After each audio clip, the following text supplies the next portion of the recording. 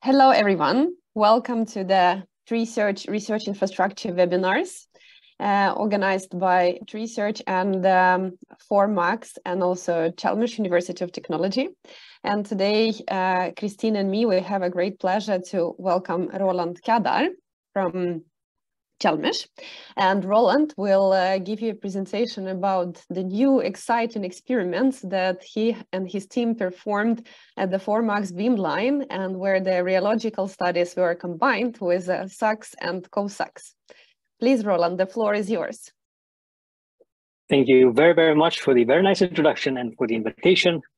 You know that rule where we say, tell our students, you are supposed to present your work only when you're about ready to have it published. Well, I'm breaking this rule a second consecutive time. If you've been to the 34th user meeting, Max4 user meeting, you should know it's the same talk. So it's my second consecutive time I break this rule. With the pleasure of at least sharing with the community what we've been doing. So hello everyone, my name is Roland. I'm associate professor here at Chalmers. And if I were to summarize this entire presentation into one word, that would be collaboration. And I have to highlight here, we made contact in 2017 with the idea of building something special at Max4 regarding rheology. And it was Anne Terry, Kim Nygård, Marianne Libby, Alexander Matic, and myself. We are a project that has survived the pandemic. We are affected by the pandemic. Our experiments came a little bit late, but we have survived it. And I'm happy to say that throughout the pandemic, we still managed to hire Reza, our postdoc who worked on the project. So this talk is about combining rheology. I myself find myself here in rheology and SACS. I don't find myself in SACS, but you see I have very, very good team support at COSACS and ForMAX beamlines headed by Anne Terry and Kim Nygård, respectively.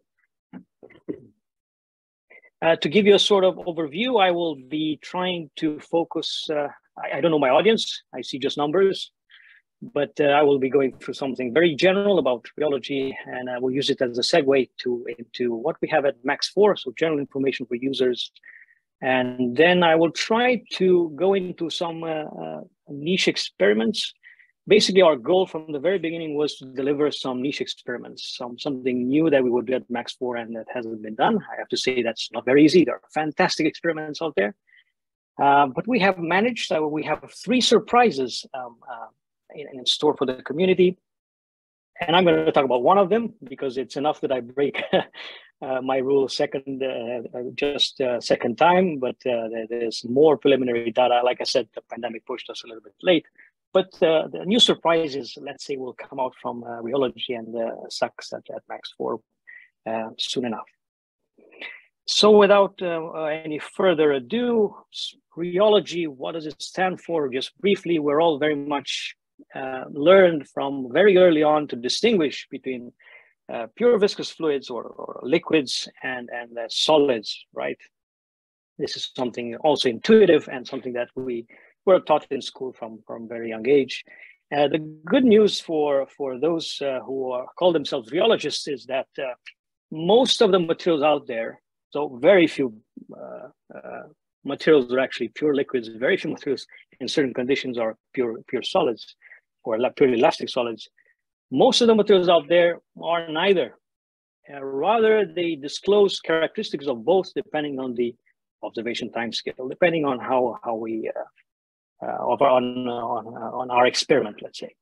So here, if I start with the blood, and I always make this joke because I was asked the first time I presented this graph. By the way, this is a teaching graph. Why did you start with blood? And the truth was that it was one of the first examples that I learned about in school. But the an additional answer could have been, well, I'm originally from a part of the world called Transylvania, so maybe that comes with it. And being Zoom, I imagine you're laughing.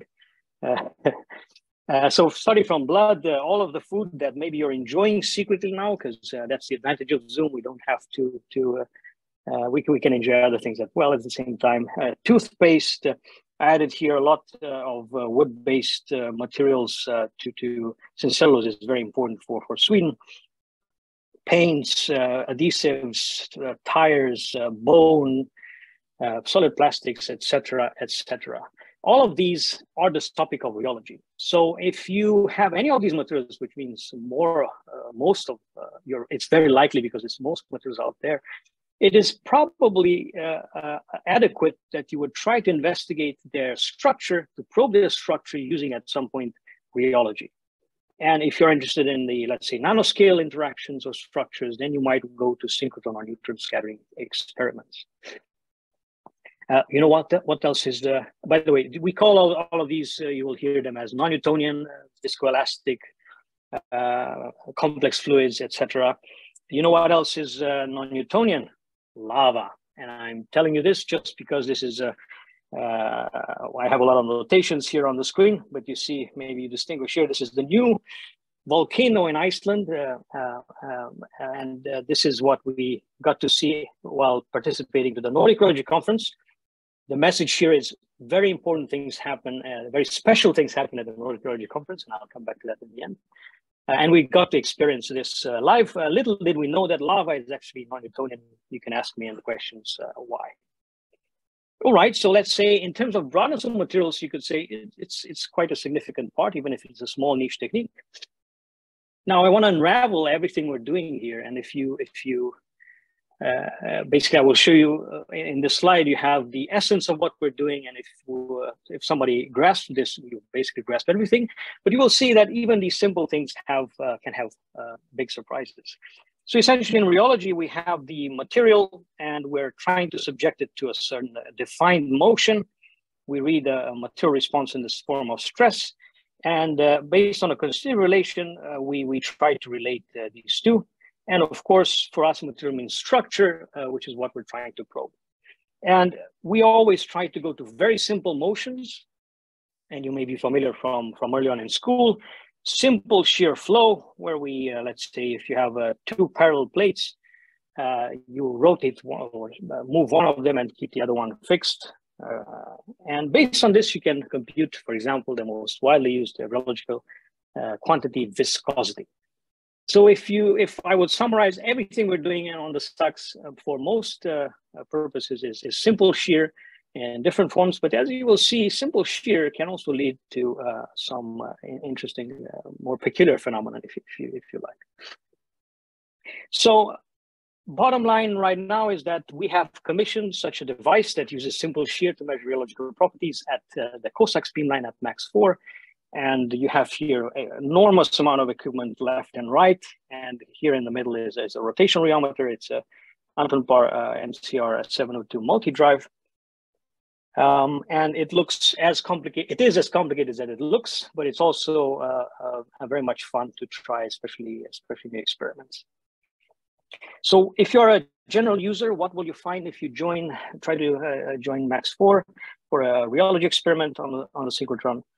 The most widely used geometry is a concentric cylinder geometry on synchrotrons. If you have that in mind, you would need about 20 milliliters of a substance for that. There are also some limitations, of course. This is valid for, let's say, dilute solutions and concentrated solutions. If you have something like melts, then the torques are too high.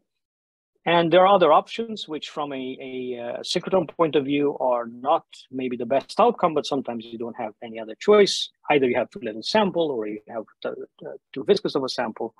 And in a parallel plate and cone plate geometry, you need just about 0.5 milliliters or even less in a cone plate. We have different, I will come back to this actually. But an important thing here is to say, don't look at this and think this is it.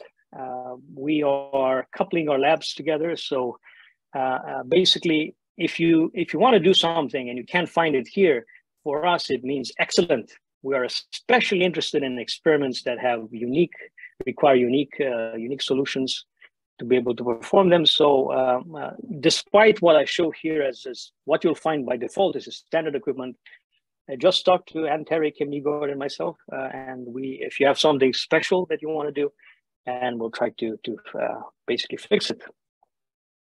And you have to imagine the environmental chamber. So all these geometries sit in this convection oven that is pictured right over here. And we can currently perform experiments between room and 200 degrees. Yes, that's no minus, that's 200 degrees. But again, for example, this would be an example where we can also couple it to with liquid nitrogen, but then you just have to talk to us and we can make it happen. By default, standard air, but also inner gas experiments are possible.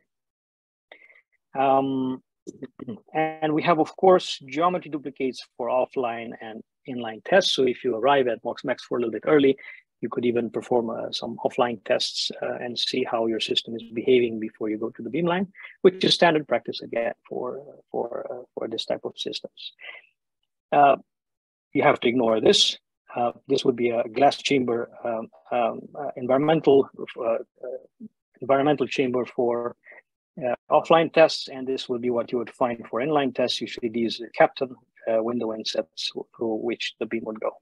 This black thing I deleted here, that's a surprise that probably will come maybe towards the end of next year. All right, and this is partly, like I said, I'm the rheology part of this. So this is for me to remember what am I supposed to say on the results. But nevertheless, it could be useful. How would a standard real SACS test and data analysis look like? So as I said, usually the most common setup you would have would be this concentric cylinder setup. And you would have typically two types of incident beams. You may want to have an incident beam that goes radially right through the middle of the concentric cylinders, and one letter B here that goes tangentially, and they both end up on a 2D detector. And let's assume your sample is isotropic. There's no anisotropy in your system. This is synthetic data. It really looks this good. And notice that you have here different numbers, and that corresponds to whether you are shooting through in what plane you're shooting. You have the velocity direction, you have the velocity gradient direction, and the vorticity direction. This is very important to sort of know how to set up your experiment to try to gain the insight that you want to get. Out of these diffraction patterns, this would be our raw data. We could do radial integration. So essentially, we're looking at how this signal varies with the radius. As you see here, we have an intensity as function of the Q vector. And we could also do azimuthal integration, which means, let me change colors, green now, azimuthal integrations, which means, let's say, we integrate on azimuthally this signal. And of course, if you have complete isotropy, then you would get a straight line. And what happens if you don't have an isotropic system?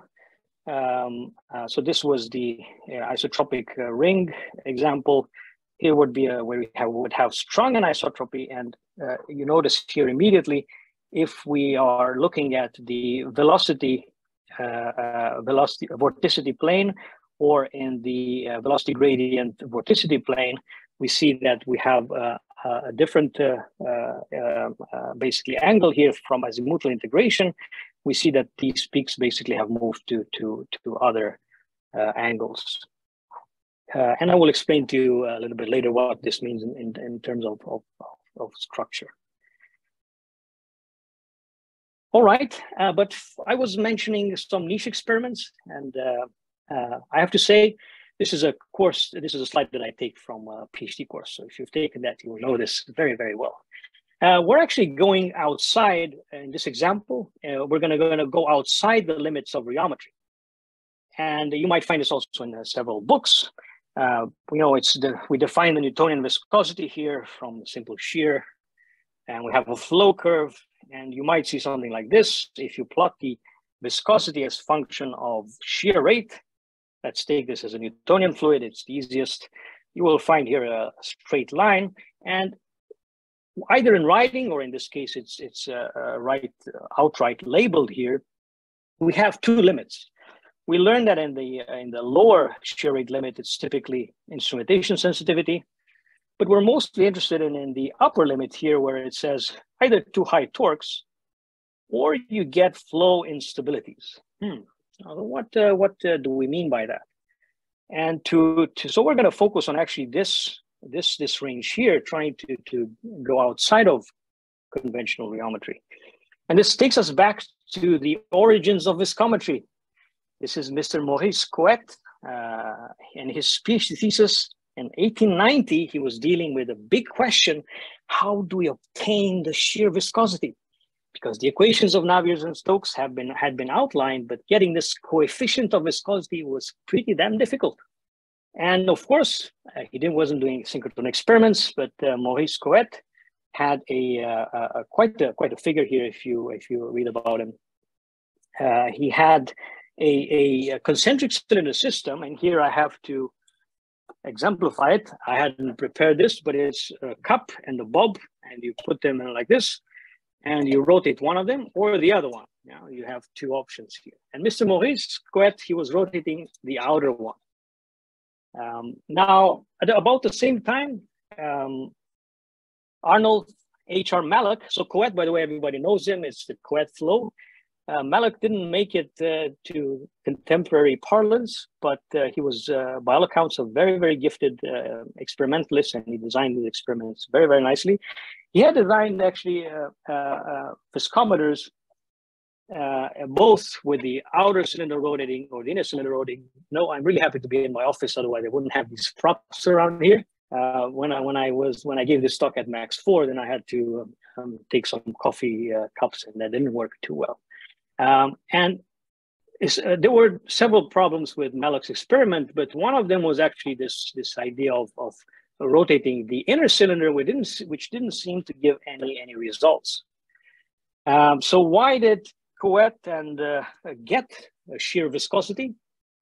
And why Mr. Malloch did not was elucidated around 1920 something, 1922 if I remember correctly, by Geoffrey Ingram Taylor, Sir Geoffrey Ingram Taylor, who demonstrated by injecting in the system a little bit of dye, so ink, demonstrated that there was some strange phenomenon going on there, meaning there were vortices that were forming. So it changed the torque, and you couldn't get actually the shear viscosity. And what did he observe? So here is a typical geometry. You see here in black is the inner cylinder. And in our case, the outer cylinder is transparent, something that you will not find on a normal measuring device. We do that so we can visualize the flow and see what is happening. And in this simple case, we have Newtonian fluid with visualization powder. And here we rotate the inner cylinder. We have here omega is rotating. And here we rotate the outer cylinder. So if you want, this is the Couette viscometer, and this is the Malloch version. And as soon as they start spinning, the Reynolds number also, by the way, increases for those of you who like to follow that one. And the purpose of these visualization powders that we add is simply to be able to see. So now it's simple laminar, simple shear flow, almost. There's some caveats there, but simple shear flow, like I presented in rheometry, and still at the critical rotation rate, the simple shear flow, as you can see here, can deliver these secondary flows in the form of vortices. In opposite to Mr. Couette's device, whom did not disclose that it's stable over all Reynolds numbers. And he could get a linear relationship between torque and shear rate. What are we? By the way, these visualization powders are what you see also in shampoo commercials. It's a very old slide. What do we have here? It's a very interesting system. So in our laminar system, laminar flow that we use to compute viscosity, a material particle, and I talk here as a continuum mechanicist, a material particle, an infinitesimal part of the flow that has the same properties as the fluid itself. This moves in a circular trajectory, and beyond the critical, let's say, Reynolds number rotation rate, it starts to actually move in a helicoidal trajectory. So you have these vortices forming. Fascinating, right? Because these vortices can change depending on what input parameters you get. So in this impossible to follow, this is from my PhD thesis summary of a very famous paper by Andrik Liu and Sweeney. Impossible to follow diagram, but we can see something. If this is the rotation of the inner cylinder, the vertical axis, and we have here the rotation of the outer cylinder, all of these letters are different states in which this flow can assemble, different types of vortices.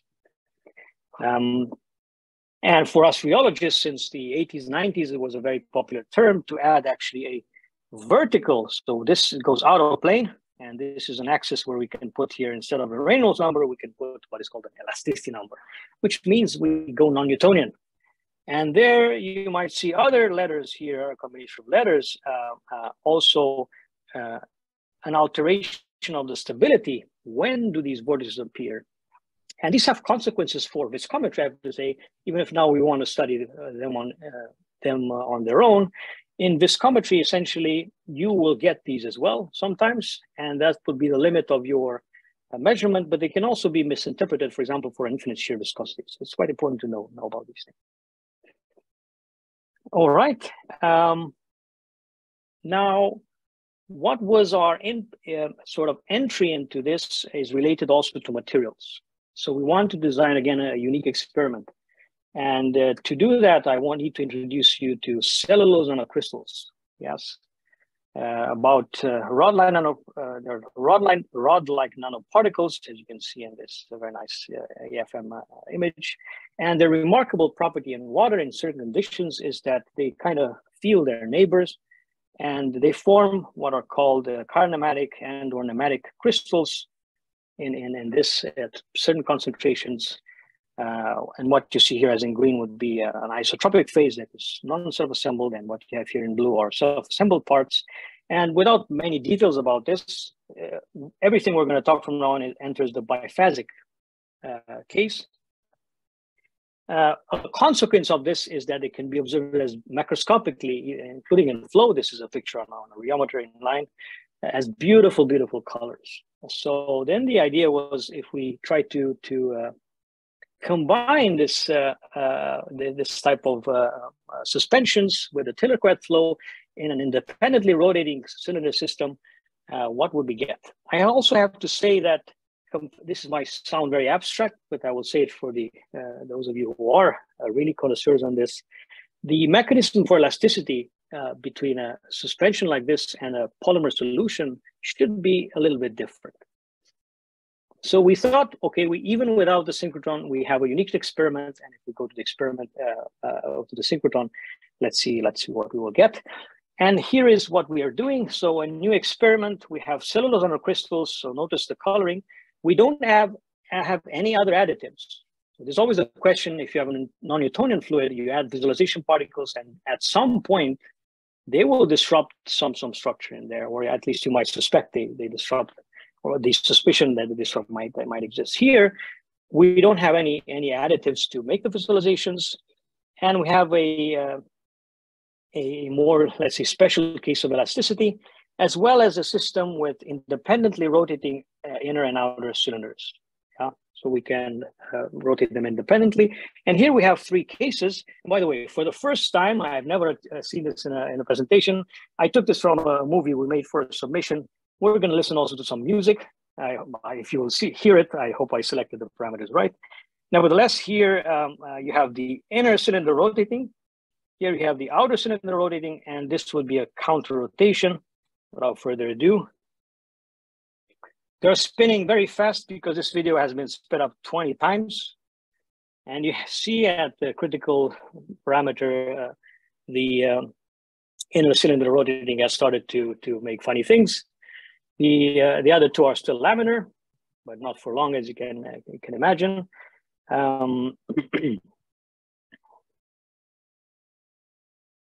If you want to follow the rotation, it's easier to look at something at the free surface there. It can show how fast basically it's rotating.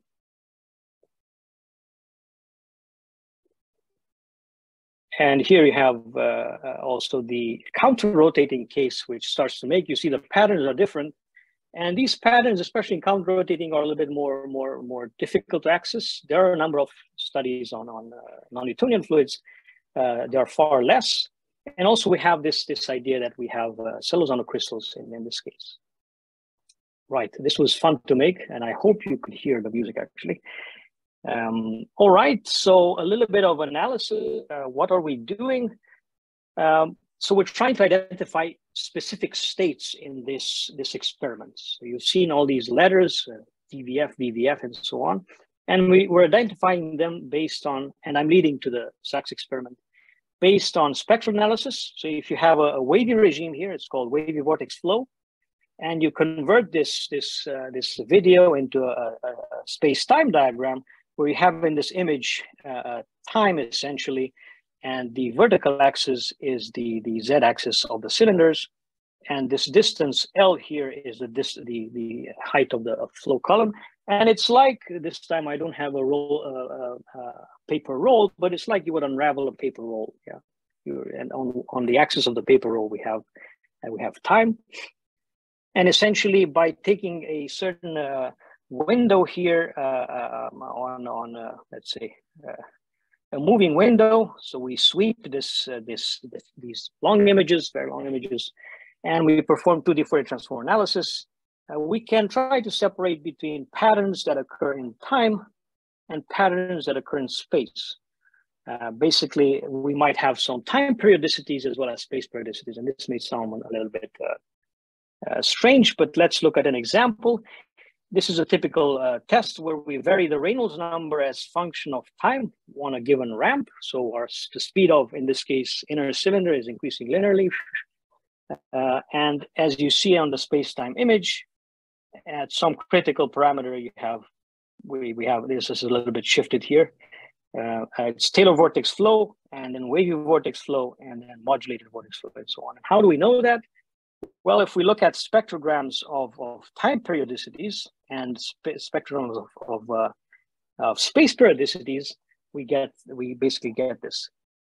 So when Taylor vortices occur, so you have these bands, there's no characteristic frequency in time because they're all steady bands, but they do have a periodicity. If you take this image, tilt it, and you look at it, okay, it's periodic in space. So that's what we read here as the critical wave number for the onset of Taylor vortex flow.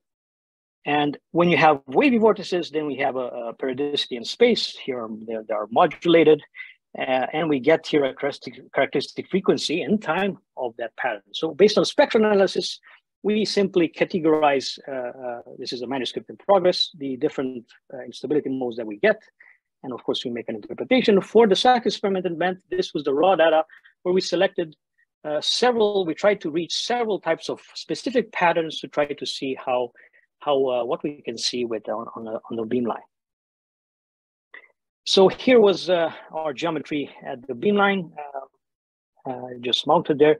If you're wondering what that red is, it looks just very cool, but it's just a laser with which we try to align things to see where we're shooting. So we have a twin drive set up here with independent, so the two engines rotate independently, which is a non-standard setup for this type of experiments. And I was mentioning here, especially anisotropy is important, and azimuthal integration, because this is how we're going to discuss most of our results right now.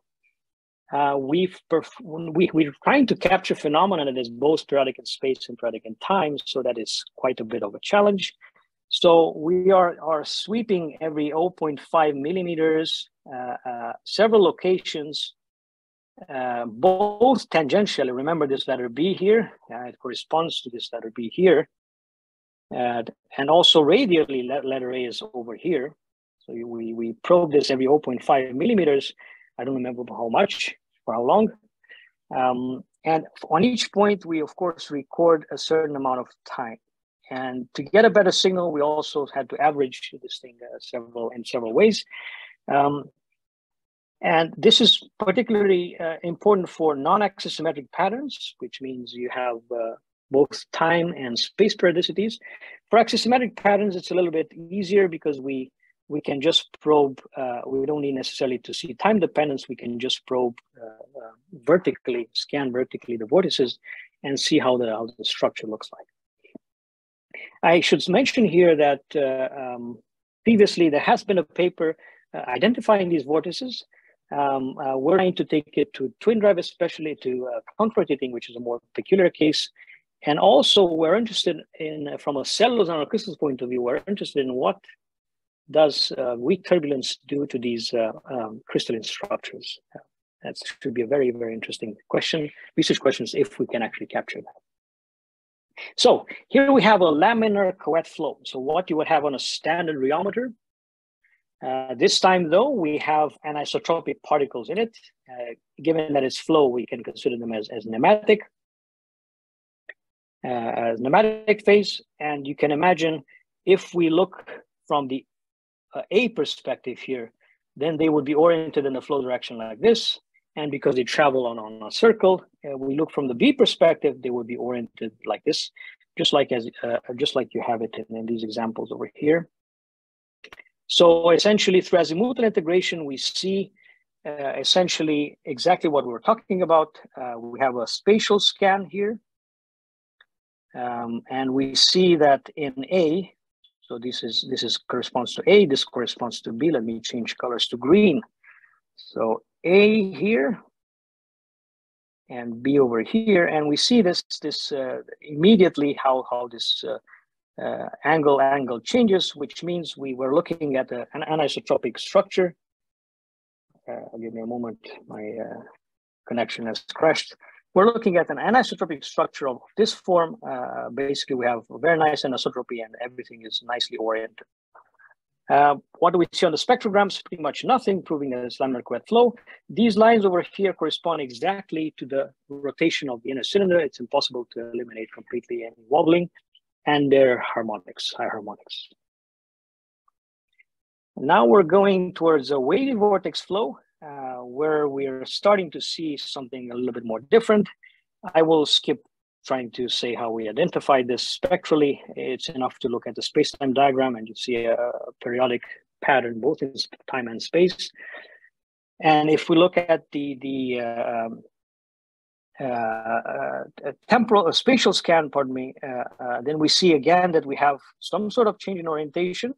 But if we look at the temporal scan, we also start to see, if you look very closely, that there is some time dependence there. So that's a first indication that we capture some of the time dependence that is associated to these vortices.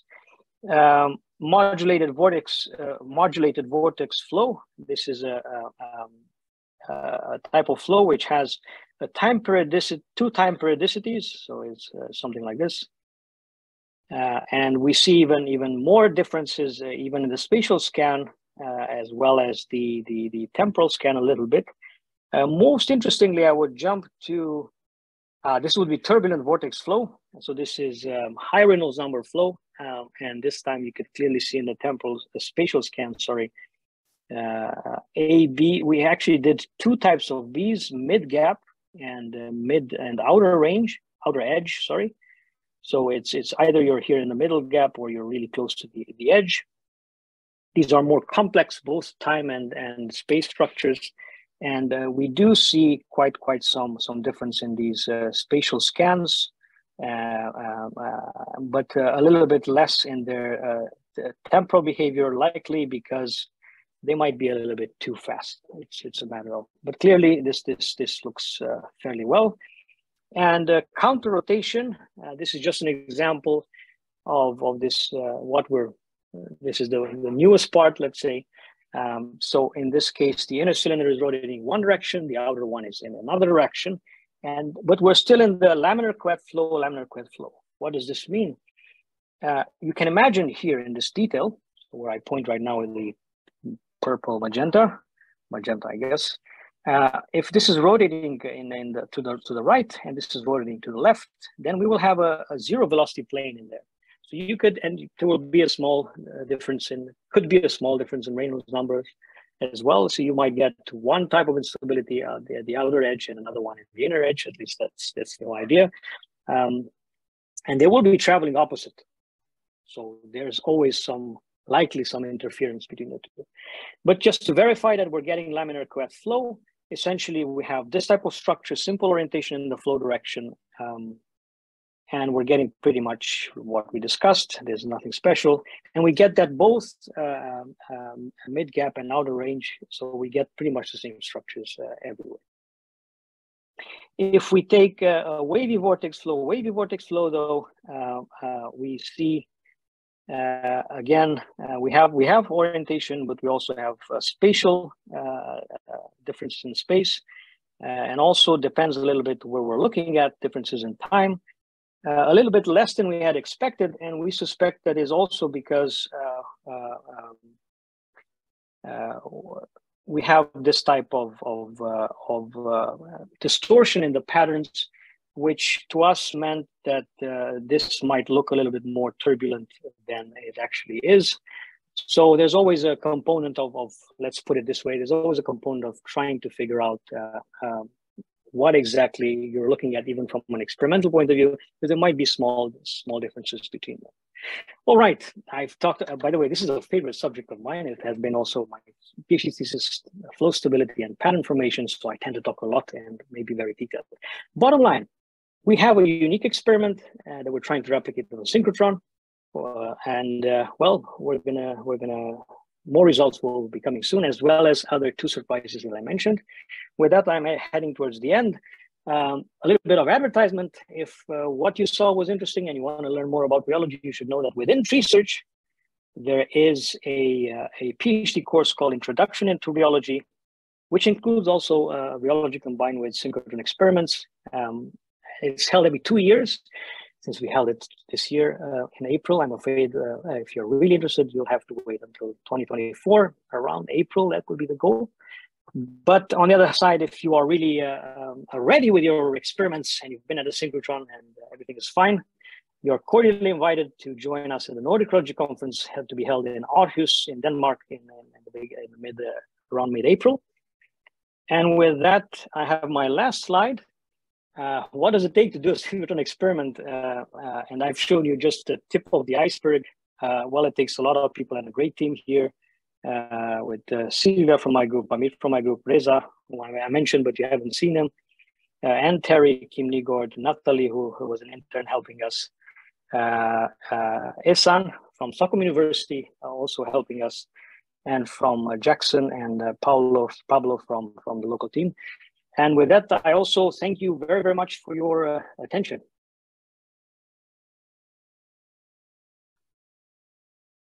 Dear Roland, thank you so much. Very nice presentation, amazing results. Congratulations with these great attempts and the data already being obtained. Fantastic. Good luck also with the further publication.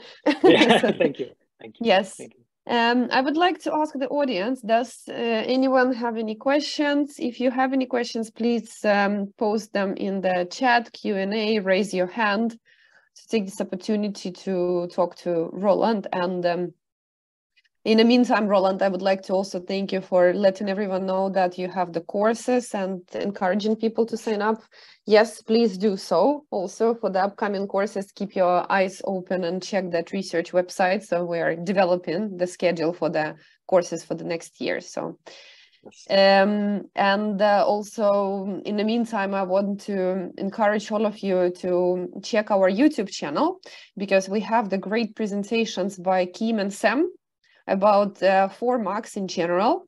So, you know, like what is the beamline, how to apply, how to plan your experiments. So check it out. And besides that, also you can see some other videos from the research, like for instance, the infrastructure, the different nodes, and many other activities. I can see one hand up from Mahmoudul. So I'm thinking maybe Mahmoudul, I can ask you to unmute you, so you can ask the question directly. Hey. Yes. Hey. Yeah, thanks for the opportunity. I'm the student of KTH and doing my nanotechnology master's here. So I would like to know, is there any internship or any kind of such opportunities available for you or not? You have to ask.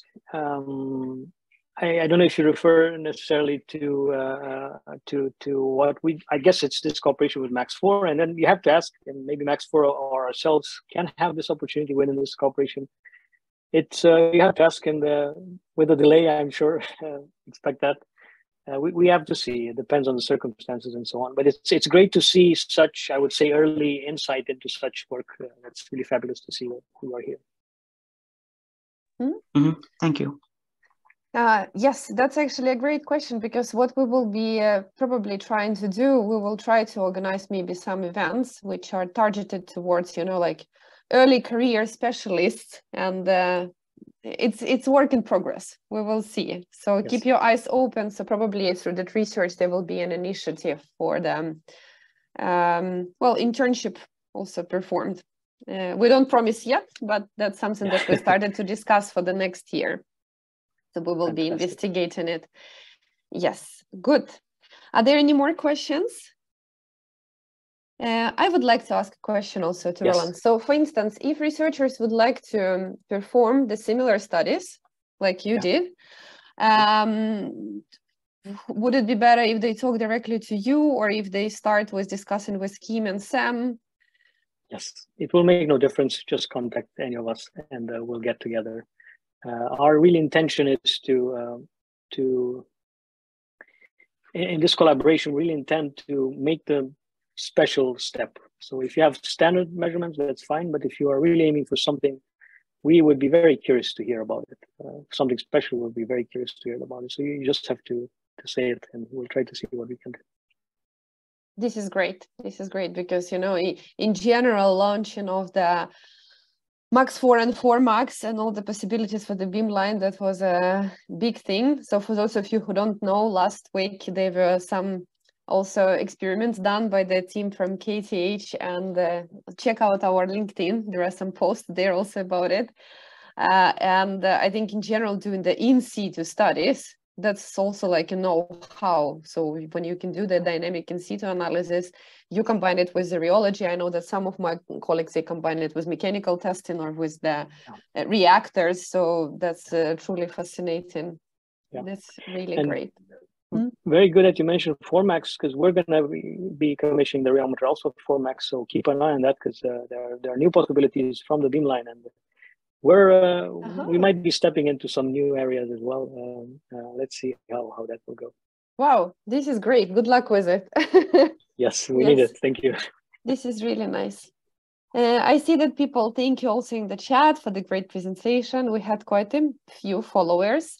I also want to let you know that all of you who are following today, we will save the recording and we will post it on our YouTube channel. So in the case if you have any colleagues or someone who wants to see the webinar, or you want to revisit it once again, just go to our YouTube channel. This webinar will be available maybe like in a week or two. We just need to edit it a little bit. And probably we will discuss it also with Kim and Sam, but we will probably keep this tradition of, like feedback sessions and helping you with sending in the applications to the ForMAX. So also keep your eyes open. Most probably some more events like this will come the next year also. Maybe Roland will be back also to present some more novelties and discoveries. Yes, looking forward to that.